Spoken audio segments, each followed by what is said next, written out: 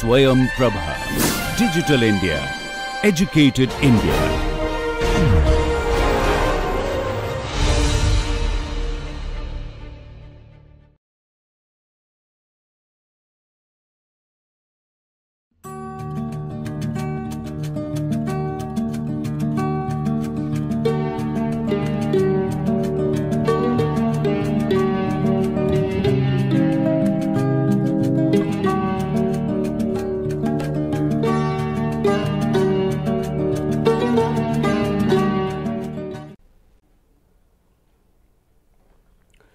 We had started discussion on numerical solution of the linear wave equation in the last lecture. We will continue with the discussion today. So, we were looking at the von Neumann stability analysis for different possible discretization schemes for the linear wave equation, and to begin with we had looked at the forward time central space discretization last time. Since we are familiar with that scheme and we had used that scheme for discretizing parabolic partial differential equation, but when we applied the von Neumann stability to that scheme, we saw that it did not work for the linear wave equation. We have thought about using two other possible ways of discretizing the linear wave equation. Let us go ahead to see first of all whether such schemes are stable at all or not, and then whichever scheme we find to be stable could be further explored. So, we go ahead looking at the FTFS scheme, the forward time forward space scheme now as the subsequent scheme to be checked for suitability for discretizing the linear wave equation. So, let us try to write down the discretized form for the FTFS scheme. So, that is the time derivative on the left hand side, and on the right hand side we have the space derivative. Note that here we are using a one sided finite difference for the spatial derivative, and that would reduce the order of accuracy of the scheme in terms of the spatial derivative to first order. So, it is first order accurate in time and space. We would now do the von Neumann stability analysis by substituting the expressions for the different u terms in this equation. So, let us do that.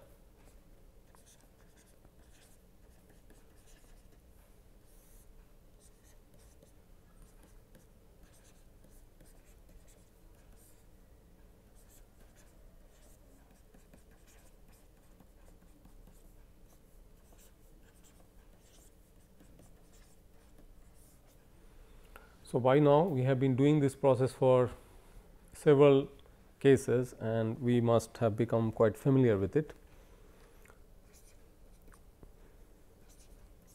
We had defined this term last time briefly as Courant number.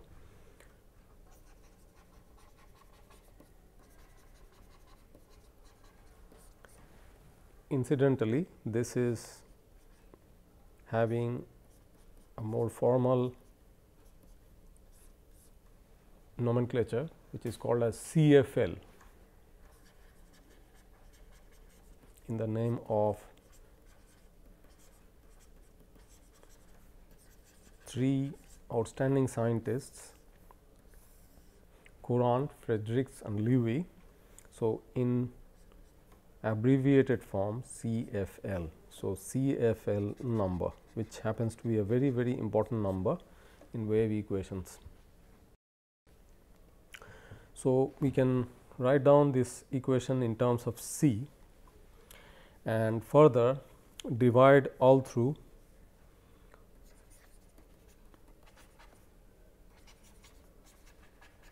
So, we divide all terms by u n e to the power of I theta I, capital I followed by small I, and then once you do that, we will get an expression which looks like this.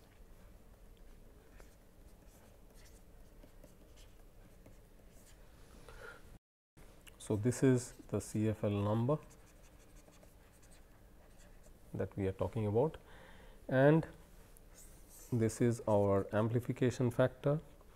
So, we get an expression for the amplification factor if you rearrange these terms and use the Euler formula for e to the power of I theta. So, finally, you will get an expression which looks like this. So, it is a complex form. We saw last time that in that case we would define its complex conjugate in order to find out the expression for the modulus of g. So, complex conjugate will be the same term here coming from the real side, while the sign of the imaginary part gets flipped, and then if we multiply g with g star, we get modulus of g whole square, and that is nothing but square of the real part plus square of the imaginary part.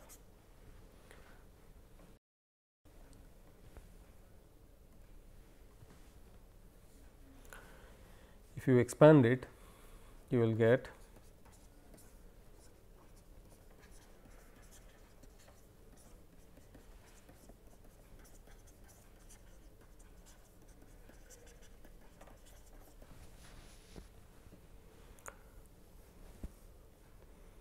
and then further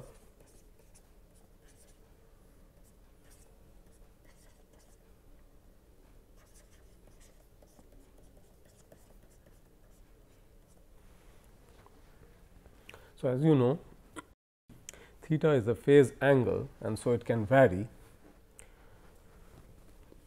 So, we can check the value of this expression based on some specific values of cos theta. Let us say we assume cos theta is equal to 1. If we do so, then we can have highest possible contribution coming from the negative term, and in that case the negative terms will end up contributing say minus 2 c minus 2 c square. So, which can actually have the maximum negating effect on the positive terms, which are these. So, if you do that, then what does mod g square come to? So, it will be 2 c square plus 2 c minus 2 c minus 2 c square plus 1. So, the c square and c terms get cancelled, you are left with 1. So, for this particular value of theta, which is say either 0 or 2 pi, you will get a modulus of g equal to 1. But if you have say a cos theta value of 0, then what do you have? You have mod g square equal to 2 c square plus 2 c plus 1, and c anyway is greater than 0 because a is greater than 0, which means that this term will become greater than 1, and then we will have instability. Now, that is going to happen for a large number of values of theta, and therefore, that means that this scheme is unconditionally unstable.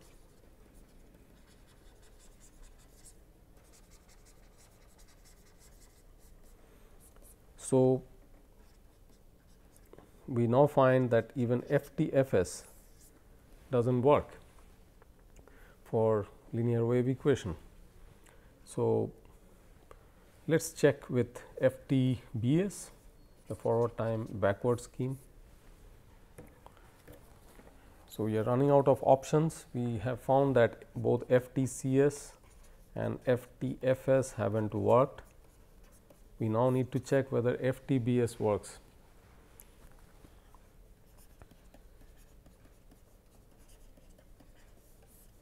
Let us do the discretization. Again, remember that if you are looking at forward or backward with a 2-point stencil, then the order of accuracy will become first order, like it happened for FTFS. So, first order in time and space, and then the usual procedure for the von Neumann stability analysis, which will give you an expression for G equal to 1 minus C into 1 minus e to the power of minus I theta. And then if you use the Euler formula and do the necessary simplifications,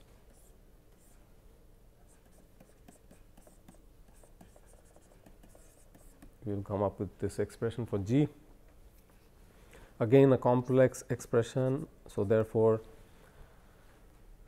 have to define the complex conjugate of G. So, it is again the same real part and the imaginary part with the sign flipped. So, that brings us closer to mod G.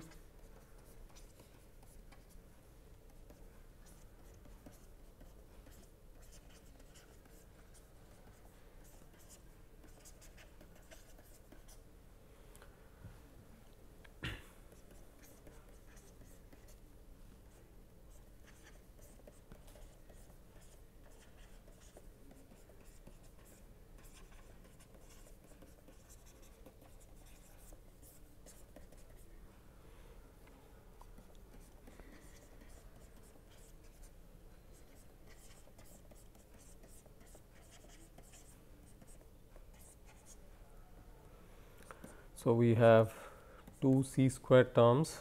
So, we can collect them and we therefore have the final expression.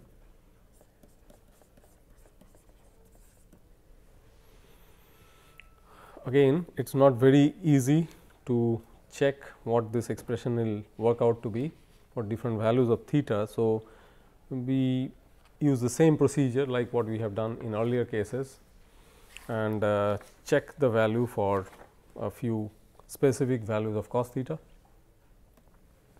So, when we take cos theta equal to 1, we see that mod G square comes out to be exactly 1. That means, there is no amplification of the signal.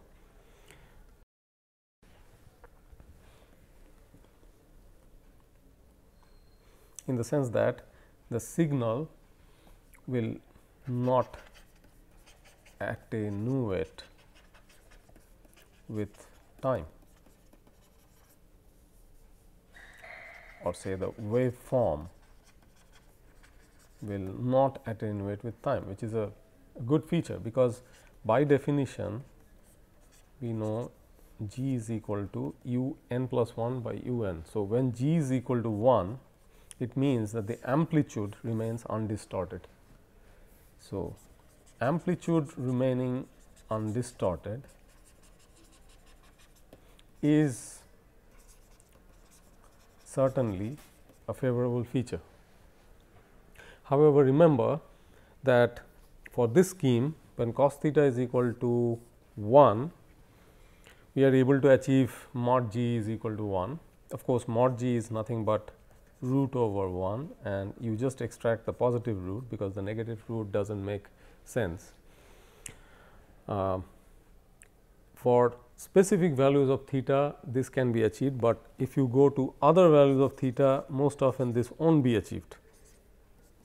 So, let us try out other values of theta, say when cos theta is equal to 0.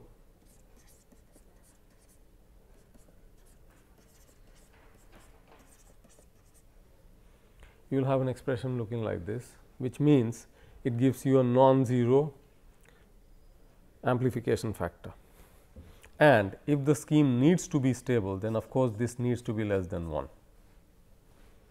So, we are not sure at this point whether it will actually do so, whether it will actually satisfy that condition at all or not. Now, it may satisfy it because you have positive contributions from these two terms, while a negative contribution from here, and therefore, if they just balance each other incidentally, then we might be able to satisfy this condition under certain conditions. So, let us try one more value of cos theta, let us say it is minus 1, and then what does mod g square work out to be? We find it is working out to be 1 minus 4 c plus 4 c square, appears somewhat analogous or similar to what we saw for cos theta equal to 0. So, there may be a possibility of achieving less than equal to 1 even in this case. We will have to explore further to see that under what conditions they may be less than 1. So, taking the first condition, that is when 1 minus 2 c plus 2 c square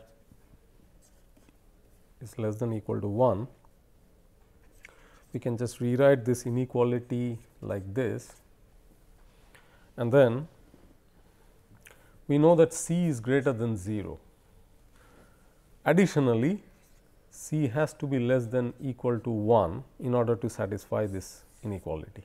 So, c is greater than 0 and as well is less than equal to 1 will satisfy this inequality.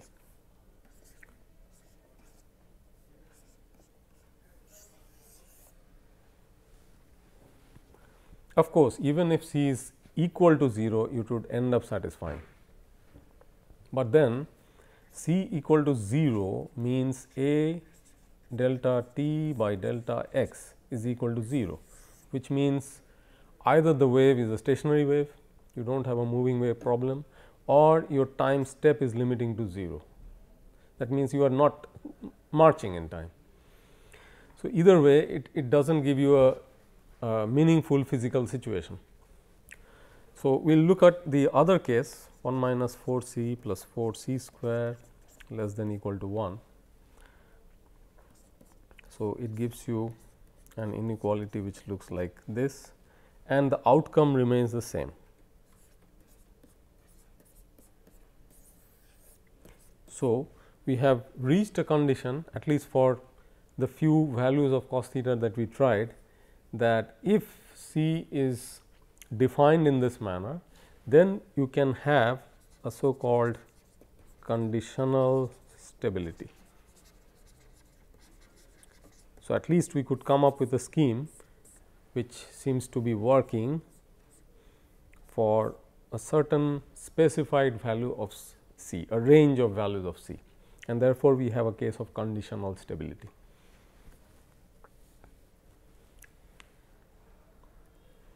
The condition that 0 is less than equal to c is less than equal to 1 is essentially giving you the range of CFL number for stable computation using forward time backward space. Remember that this works for a greater than 0, the discretization that you had used works for a greater than 0. Now, the backward differencing in space that you have used in this case, how would it work if a incidentally is less than 0? You would then find that backward differencing fails to work, and then it is forward differencing which will work. So, forward time forward space would work for a less than 0. We will discuss more about why this works that way, but for now we take it as a known fact. So, we are seeing that forward difference works for a less than 0, while backward difference works for a greater than 0. So, can there be a generalized structure in that case? So, the generalized structure is what is called as an upwind scheme. That means, is the scheme looking at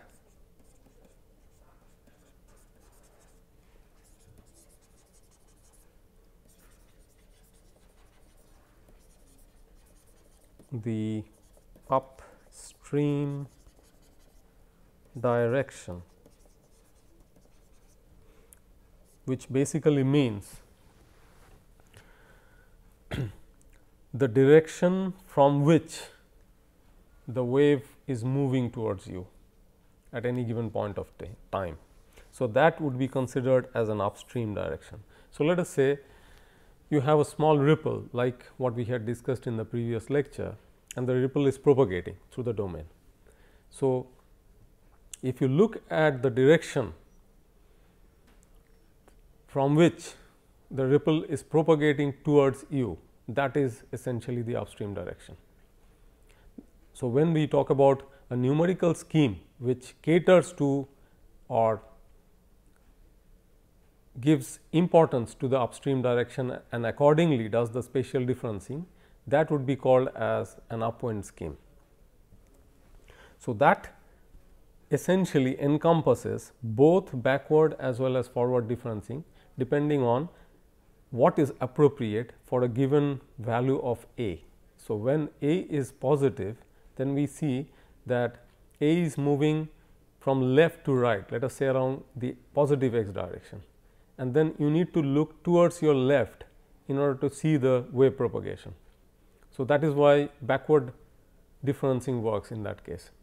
While if the A is less than 0, then it is essentially propagating from the positive x to negative x direction. So, it is like right to left, and then until unless you are looking towards your right, you will not see the ripple coming towards you. So, the differencing scheme essentially is looking at the upstream direction in the sense that the direction from which the ripple is reaching you, and if you are doing that, you are essentially following a so called upwind scheme. So, backward or forward has now become more generalized in the form of upwind scheme, and we have used first order upwind, and therefore, we could abbreviate it as say a FOU scheme, a first order accurate upwind scheme. So, F for first, O for order, and U for upwind. So, that gives you a kind of abbreviation for the first order accurate upwind scheme. And here the first order accuracy is with respect to the spatial derivative.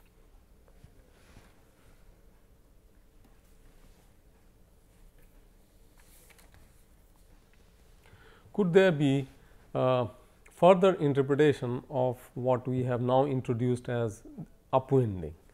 So, we will try to explore another way of looking at the whole problem. So, we will call it as a geometrical representation,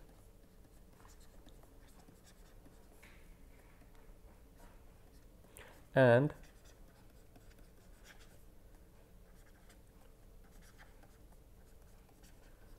we will also use this approach to explain the significance of the CFL condition further. So, it is a geometrical approach, of course. So, a geometrical interpretation of CFL condition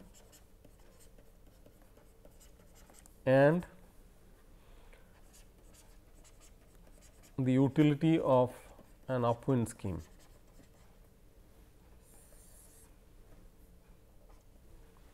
So, let us see how we do it. For that, we will make a small sketch to explain the time and space discretization in the form of grid lines. So, let us say along x direction we will have the grid points, the spatial grid points I plus 1, I minus 1, and along the y direction we will have the temporal levels, the time steps. So, of course,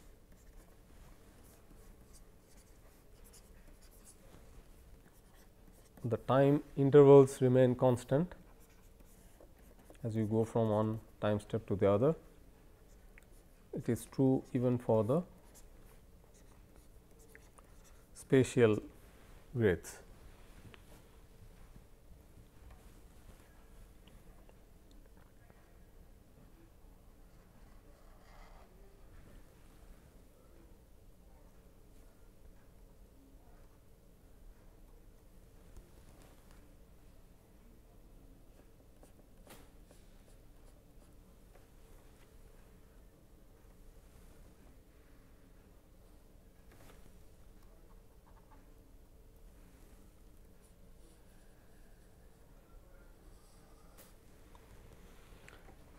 So, we have drawn 3 lines here. We will also put a few points in order to discuss some important concepts here in this diagram. So, P is this point, we have a point C here, let us mark a point Q, A and say R.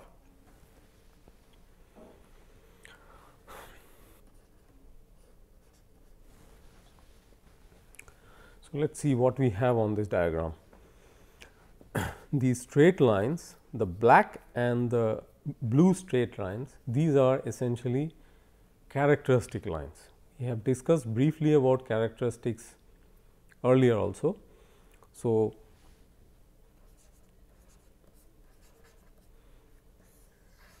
these lines have constant slope dx dt, and the slope essentially gives information about the wave speed which they represent.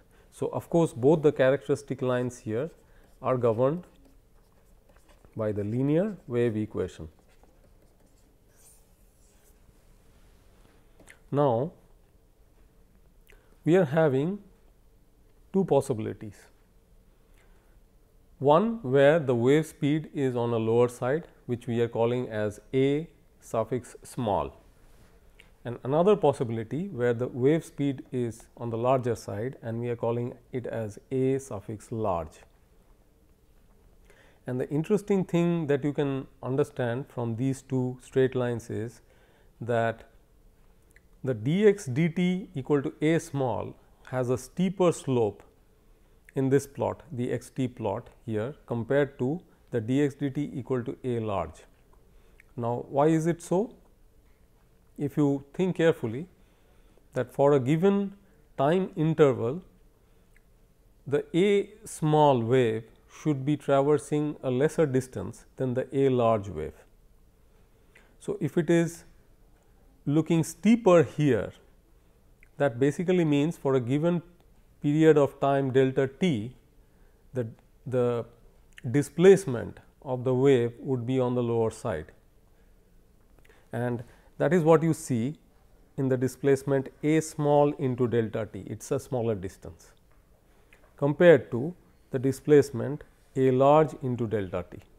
Remember that these displacements are monitored over a time interval of delta t.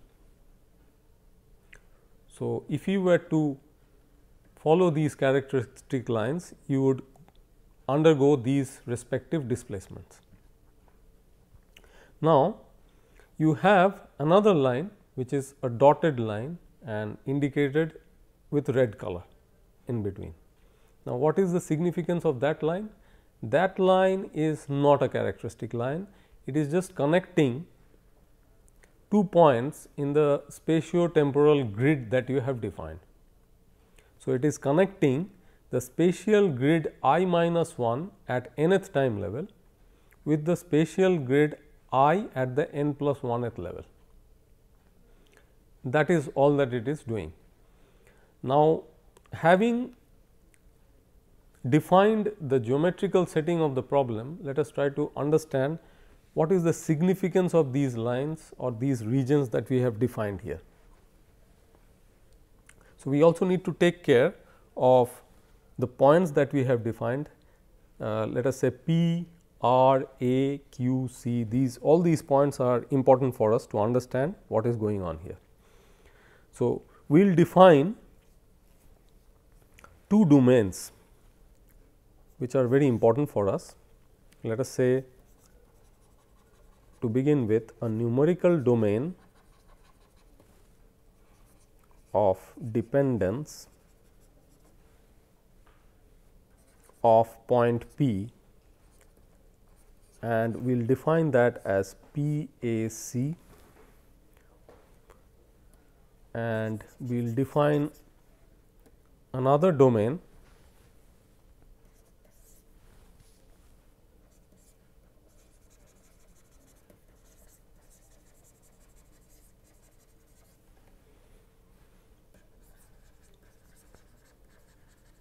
the domain of dependence for governing partial differential equation, which is the linear wave equation,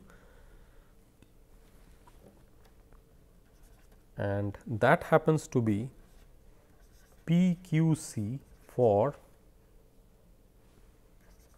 the wave with a small velocity. So, we will call it as a small wave,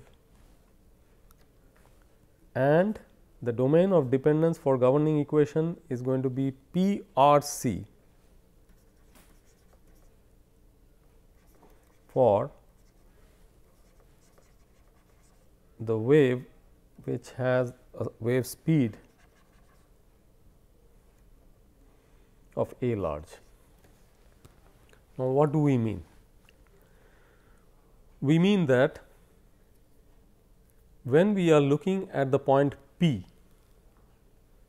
and we are looking at the wave which is moving with wave speed a small, then the domain of dependence as far as the exact wave equation is concerned, the domain of dependence for the governing partial differential equation is PQC for the wave with a small velocity. That means, this is the region which that wave will encompass, and this is the region which will influence the point P as far as the a small wave is concerned. So, the point P is dependent on that region PQC for the information propagation as far as the a small wave is concerned. This region will be different when we look at the wave with a large speed. So, in that case, what will be the domain of dependence for point P? It will become larger, it will become PRC, because that is the region that the wave will sweep through from the time n to n plus 1, and therefore, as we reach point P, we will have to draw information from that entire region that wave characteristic sweeps during that one interval of time from n to n plus 1. Then we will be able to account for all the information that is coming from that characteristic. So, we have to understand that there are different domains of dependence if the wave speed is changing. It may be smaller or larger depending on whether the wave speed is small or the wave speed is large. Now, when it comes to the numerical scheme, you have a certain grid distribution that you have created for yourself with delta x and delta t is defined along the respective directions. That is defining the so called numerical domain of dependence of P automatically, and in that case, because you are using a first order upwind scheme, remember that how have you discretized the equation? We will just look back at the terms that you have used. Assuming that A is positive, you have used this kind of a distribution to solve the problem. So, what is your spatial distribution comprised of? It is I and I minus 1. So, you are drawing information only from I and I minus 1 at the nth time level in order to construct the value of u at the point I at the n plus 1th level. That defines the numerical domain of dependence of the point P. That is basically highlighted by that region bounded by P A, the dotted red line, and the other arms of the triangle. So, it is P A C. That is the region from where the numerical scheme is deriving its information. So, that is the numerical domain of dependence of point P for the given discretization scheme. So, what we now understand is that the hatched region PQC remains bounded by the numerical domain of dependence, and therefore, the numerical scheme will be able to capture all the physics that comes from that hatched region. So, the bounding characteristic line could be having a slope exactly equal to the red dotted line, up to that the numerical scheme will be able to capture. If it goes beyond that, then we have a situation where you have a large speed of the wave, and what you find is part of the information from that characteristic will remain uncaptured by the numerical scheme, because there is a region AR indicated in the diagram from where information cannot reach the point P. It is just impossible because of the kind of discretization we are using. Now, this might create numerical instabilities, and also because information is not properly propagating to the point P from those regions, there could be accruing of error which can become unbounded as the calculations progress over time, and then finally make the calculations completely unstable. So, we can show of course that what is the bounding condition that hatched, or rather the dashed red line is showing, that would give you exactly the condition that C is less than equal to 1. Of course, I have not mentioned the lower bound, but C has to remain bounded in the sense that it cannot exceed 1, and the red dotted line will actually enforce that condition. So, this is another way of showing how an upwind discretization ends up conforming with the CFL condition, and it is a geometrical interpretation of the problem from that perspective. We will discuss more about this in the next lecture. Thank you.